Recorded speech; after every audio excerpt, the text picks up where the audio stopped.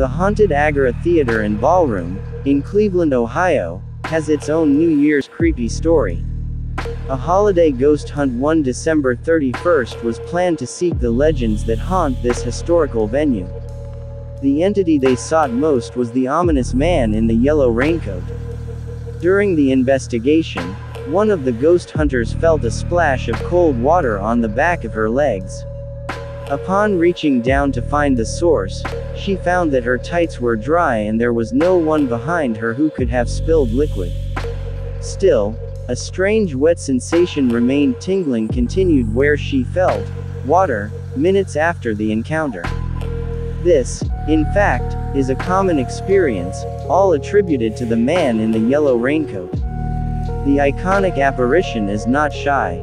He has been seen on the stage, on the catwalk, and in several of the viewing balconies.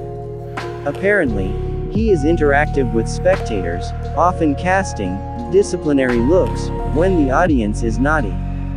Other experiences that many have encountered include doors opening on their own and the appearance of what looks like bloodstains in the basement. The Agora Theater and Ballroom has seen the performances of Elvis and the Beatles, and is also home to some spirits.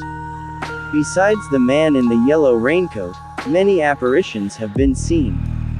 A psychic once did an investigation and said the spirit's name was John. If you like this video, subscribe our channel.